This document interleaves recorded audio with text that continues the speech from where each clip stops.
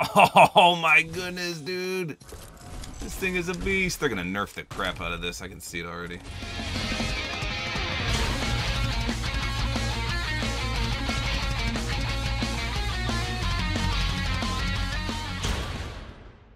All right, so let's talk about these flaming comets that are rolling down from the sky. You get 3 brutes at the start of every match, as you can see here, and they're always present on the minimap until someone picks them up. So this is gonna be a review video, basically, of the Brute. I'm gonna show you, number 1, how to pilot it and some tips and tricks for using it. And number 2, and more importantly, I'm gonna show you how to counter them. The camos look spectacular on this, so I do random, so let's see what I get.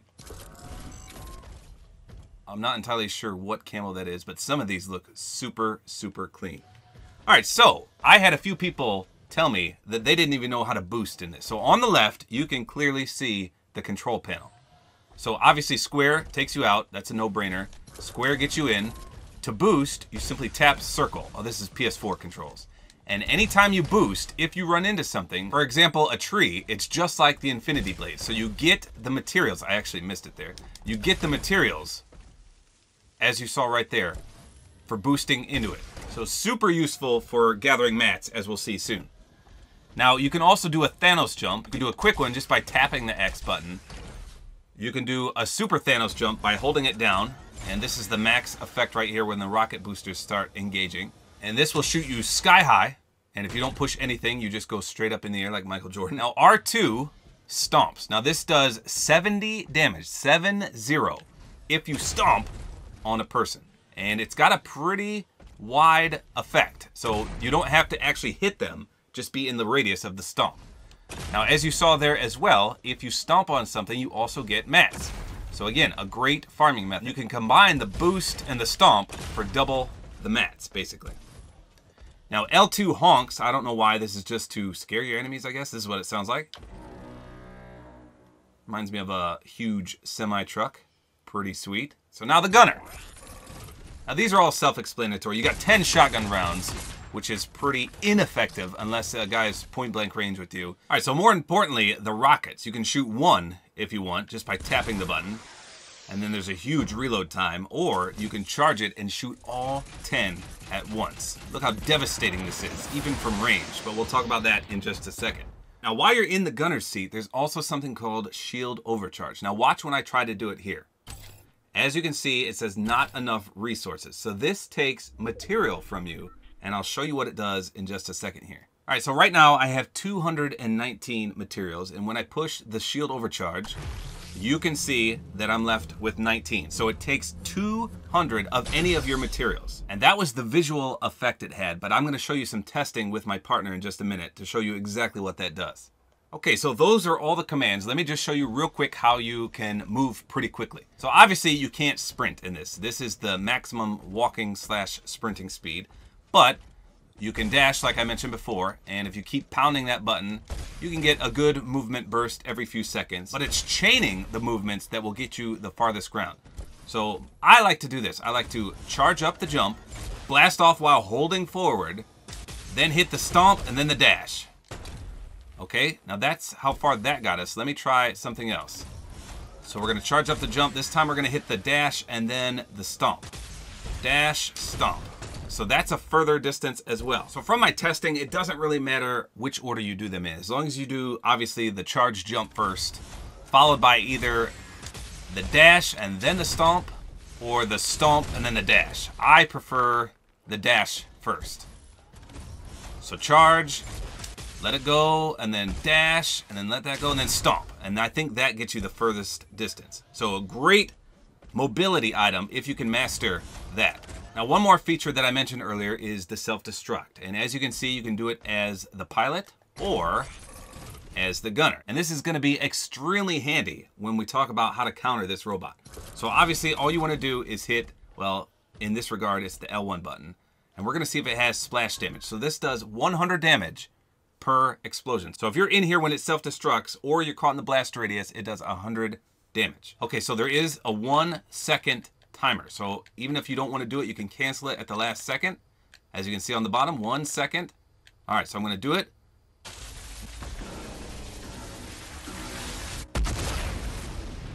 If you're the one that initiates it, it automatically shoots you out. If you're not the one that initiates it and you're in there, it will not shoot you out. And you have to get out manually. All right, so now let me show you the damage of the rockets and the shotgun. So wood, 150 health, brick, 300, and steel, 500. Now here's the shotgun blast. So as you can see, it does 40 damage per shot. And that's the shotgun. Let me heal these up real quick. All right, so one rocket now, watch this. One rocket does more than 150 damage, and as you saw, it splashed 200 damage on my brick. So I believe each rocket does 200 damage, but let's just confirm that. So here we go again, full 300 health. Yes, 200 damage per rocket. And as you saw, it splashed 200 on the adjacent piece as well. Now the last mechanic is just a fun one, but a lot of people don't know this. You can dance. You can do any dance you want. And it also has a specific vehicle brutal dab. Here's that. And this is what it sounds like and looks like. It's pretty sweet, I'm not gonna lie. Now every single dance has its own mechanical theme, basically. So even take the L. There's nothing worse than getting bamboozled by this monstrosity and then having it dance on you. He's pretty flexible for a robot. So I love the robotic theme of all the dances. Now, unfortunately, you can't dance in the gunner seat, so it doesn't even let me bring up the option. It's only in the driver's seat. All right, so those are all the offensive and movement capabilities of the B.R.U.T E. Now let's talk about how to defend against it, and more importantly, how to destroy it. All right, so now we're gonna talk about how you counter against these. So as you can see, each B.R.U.T E robot has 1,000 health. And as you can also see, the driver is clearly visible. So if you try to shoot the driver in the bottom, it does damage to them. The problem is he's not gonna be just stationary like this. Whereas if you shoot the robot, it does damage to the actual shell of the robot. So if you get a clean shot on the driver, like I did there, you can easily kill him. But like I said, he's not gonna be stationary like that. Now here's where it gets a little crazy. If he goes into the gunner seat, he's got a bubble on him. And watch as I shoot this bubble. It does what appears to be damage to the player, but in actuality, he did not take any damage there. And I'll prove that to you in just a second. So now I'm gonna have him activate the overcharge shield. So again, this takes 200 materials, and now I shoot through it and nothing happens. He's completely invincible. Even with the heavy sniper here, you can see the bullets just go straight through. It does no damage, but again, that's 200 materials. And after the overcharge stops, his shield dissipates for a second. So if I would have shot him there, it would have did damage. Now here we're just testing if it still does damage to the robot itself with the shield, and it does. You can see the health going down. So that overcharge shield only protects the user. And again, after using that, he's completely vulnerable for about 5 seconds until that shield reappears. All right, so now I'm gonna try stink grenades on the robot, and for whatever reason, it flashes the shield above his head, but he took no damage. No damage whatsoever here, not to the robot, not to himself, nothing. And I can't figure out why these do nothing. And I also had him use overcharge here, but again, it did nothing until the shield pops. When that shield pops, then it does only 2 damage for some reason. Why only 2? I couldn't figure that out either. So with that shield up against stinks, nothing happens to the robot or himself, but when that shield goes down, he takes 2 damage per tick. So I was pretty interested in this shield bubble on top. So again, if you shoot him in this bubble, it does damage, and it looks like you're doing damage to the player, but it doesn't. So what I found out here is that this shield bubble has 200 health. So you can't affect the player until you do 200 health, and then the bubble pops. And now if I shoot him, it would do damage. And then it comes back almost instantly though. So not only do you have to do 200 damage to it, the bubble reassures itself after just a few seconds. Crazy. So basically your best bet is to hit the actual pilot and not the gunner, because the pilot has no bubble. He's completely exposed, but again, he's going to be moving all around and it's going to be hard regardless. So I had my partner drink the chug jug to get full shield and full health here, and then I destroyed the robot with him in it. Now, as soon as you deplete the robot's health, as you can see right here, it automatically spits him out, and I had him stay there, and it did 100 damage. So the blast always will do 100 damage. If you destroy the robot yourself like I just did, it will spit him out. So he would have a chance to run away. So that's a bit unfortunate. I was hoping he'd stay in there and not be able to get out, but clearly it spits him out. Now, I've seen some people claim that the rockets have a homing effect. That is to say, they'll follow the enemy and automatically kill him. But as you can see here, I'm shooting just around my target, and the single rocket goes absolutely haywire. It doesn't even come close to hitting him. If they had a homing effect, they would zoom straight down on his face. Look how close I am to shooting, and it doesn't home in on him. Now, if you get the crosshair right near him, then it will zoom down straight on his face. But you got to be pretty much dead on with your accuracy. All right, so the first big way to counter the Brute is to simply hop in with your enemy. So if there's just a pilot and not a gunner, you can go up to it and hold square, and it'll say jump into the gunner seat. Now your enemy is pickle ricked, basically, because you can control the gun, you can shoot things now, but more importantly, you can self-destruct. So while the gunner's freaking out, not knowing what's going on, all you have to do is hold L1 to initiate the self-destruct. And that shoots you out, and he's still in there. So if he doesn't realize what's going on, he's gonna blow up, and it'll do 100 damage and hopefully kill him. That's the #1 method to countering this robot, but you have to get out of the blast radius. So watch here as I do this in a live match. This is duos, and I went towards the initial spawn of a robot, and as you can see, there's another team going here. But I managed to get in before his teammate. And so now I have the gunner seat, and his teammate's right below us, and I can easily, well, not easily, I could try to kill him right away, whereas his teammate is in the pilot seat, and he's freaking out, trying to get away from his teammate, and I am just spamming rockets to try and kill this guy. And then there's another team on my right. I take this guy out, and then I said, screw it, I'm going to self-destruct. But watch what happens here. He takes one step forward, and it actually kills me in the blast radius. So you have to be extremely careful when doing the self-destruct mechanism, because the blast radius is huge. So that's probably the easiest way to destroy the Brute. However, if there's more than 2 people gliding in on a single robot and you don't get in either the gunner seat or the pilot, then you're pretty much out of luck and you're gonna die. Now next is a more risk-free way to dispose of the robot. Not necessarily dispose of the robot, but get the guys occupying it out. So that item is, of course, the boogie bombs. Not a lot of people carry these anymore, but these are absolutely godsends versus the Brute robot. So watch here.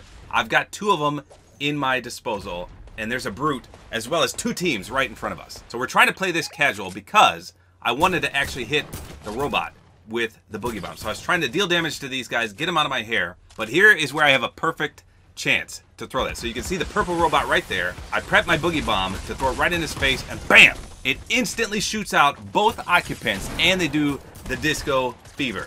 So how incredible is that? The boogie bomb completely counters the Brute robot. And then, of course, I get sniped from a hill. But don't worry, we get redemption on them. I hop in the robot after this and destroy that guy. So the boogie bomb is the #1 defense against the Brute robot. However, how often do you see boogie bombs? So if you happen to run across these, grab them in your inventory. Do not let them out of your sight because they're invaluable against the Brute. So just to show you another clip here, we were having a Titanfall Gundam Wing battle royale here. And these 2 were really skilled players, but they sunk my battleship, and I got hit by the detonation blast. So that was unfortunate. I lost 100 health, and I boogie bombed us all, got them both out, and my teammate mopped them up. And I think I die in the process here. No, I steal his robot, that's right. And then I try to spray him down, but one of the teammates went back in the driver's seat, so I'm not actually controlling him anymore. And then he self-destructs me, and I get caught in the blast radius. So that guy used one of my own tricks against me. How awesome is that? That was the first time I've ever been self-destructed, so I didn't realize what was going on. It's real hard to see what's going on, but basically the robot flashes. But those are 2 great counters all in one clip. We did the boogie bomb to get him out, but unfortunately I boogie bombed myself, and then I commandeered his vehicle, and he did the self-destruct effect on me, and I got caught in the blast radius because I'm a newbie booby and couldn't figure out what was going on. So once you get a feel for what happens when you self-destruct, you can realize, hey, I gotta get out of here.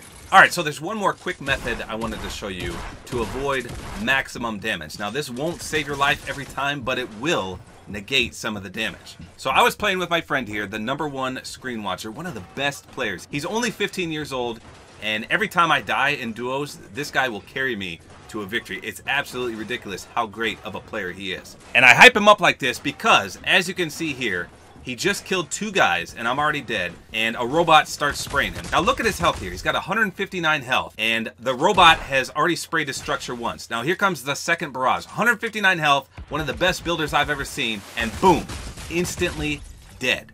That's how powerful these rockets are when they shoot all 10 at once. There's no defense against them, and that's if you try to box up like he was doing. So this was his tactic.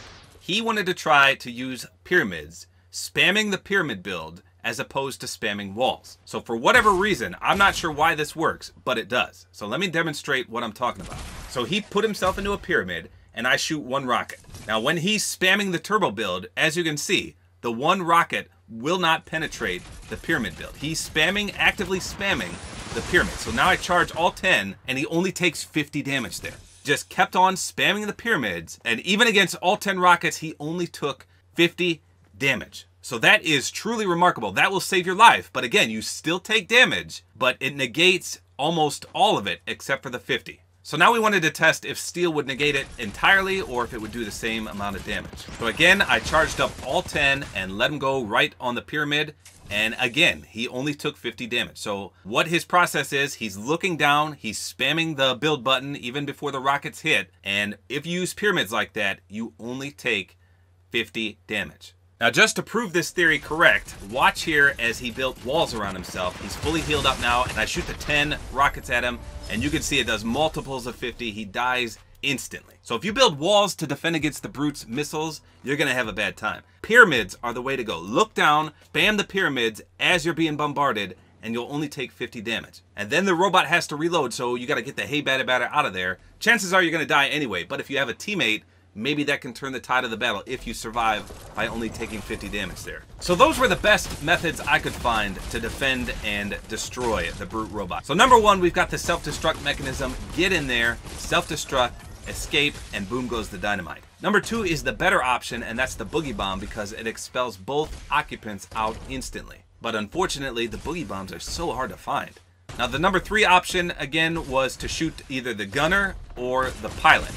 And the gunner's harder to hit because he's got that 200 shield bubble and you have to destroy that first. And the pilot is super exposed, but he's always moving, so he's hard to hit as well. And then of course you could just spray the robot. It only has 1,000 health, and I say only because that's a big number. But if you have a minigun, an RPG, a heavy sniper, even the blue or green SMG, those shred. If you have more than one person concentrating fire on the robot, it will get destroyed pretty quickly. But a lot of people just freak out and try to run away, and then they're just in a world of hurt because the rocket barrage will come find you. So there's a variety of things you can do with this robot, and my favorite is grabbing mats instantly. If you go to, say, the block, you can just stomp and dash on everything, get 999 of every material, drop it for your friends, drop it for your squad mates, get back in, get 999 instantly for yourself. It's insane how fast you can gather materials in this. Definitely take advantage of that, especially in a teammate game mode. Drop mats for everybody and then just get them instantly again. Now, if you weren't aware, you can also have your teammate build you up to mountains if you want. You can just walk right up there without destroying the platforms, and then you have super high ground, and you're basically a mobile turret, and you can spray down on everyone. And the range on these rockets, my goodness, the range. You can shoot someone from cross map, and it will do full damage and break all their structures, damaging them in the process, unless of course they're using that pyramid method that I mentioned. Then they'll only take 50 damage. So this Brute is just super powerful. I could see a nerf coming in the future. If planes were nerfed into oblivion, this thing will be too. Just rest assured and hold tight. I'm sure they're going to reduce damage on the missiles, maybe even reduce the amount of missiles. They're probably going to reduce the health on this thing, maybe even the shield bubble. I'm not sure. A lot of people are complaining about this because it is pretty overpowered. Now, if you run into one of these at the start of the game, it's just game over. You can get the best shotgun, the best weapons in the game, but if it's the start of the game, you don't have any shield or anything, and this guy is stomping on you, rocketing you, it's pretty much game over. You could be the best players in the game, and it's still newbie boobieville because these guys will wreck you. So let me know in the comments, what do you think of the Brute robot? Number one, do you think it's too strong? And number two, do you think they should nerf it or vault it? I don't think it should be vaulted yet. I think they should just adjust it a little bit. It's super fun if you're in one, but if you're up against one, it's pretty much a bad time, especially in the very, very end game. If there's a final circle with like 5 to 10 guys left and there's still a Brute roaming around, it's terrifying because there's not much cover at that point. The circle's closing in and you've got the other random squads running around trying to avoid it as well, and it's just chaos. But just remember, if you see boogie bombs, collect those, save those because they're invaluable. It shoots both guys out, they both do the disco, and you can either jump in the robot yourself or take them out while they're dancing. So if you find any other methods to dispose of or counter these robots, let me know in the comments. Share them around. We'll share this video around, and everyone can have more enjoyment when playing Fortnite against these super powerful Gundam Wing robots of death. Primary weapons to enable. Secondary weapons to enable. Activation systems to enable. Life support to enable. Shields to enable. Targeting systems to enable. Outbound defense to enable. Safety interface to run. Twin lasers to enable.